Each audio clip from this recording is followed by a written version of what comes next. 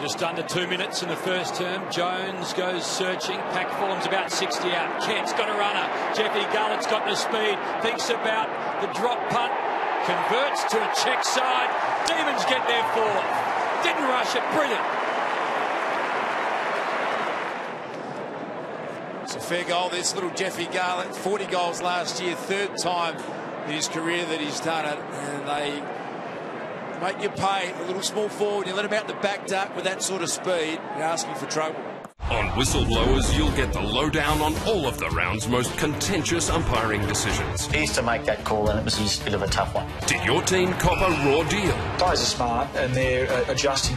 Was the decision right? The player has ducked into the tackle. Whistleblowers, Tuesdays on afl.com.au.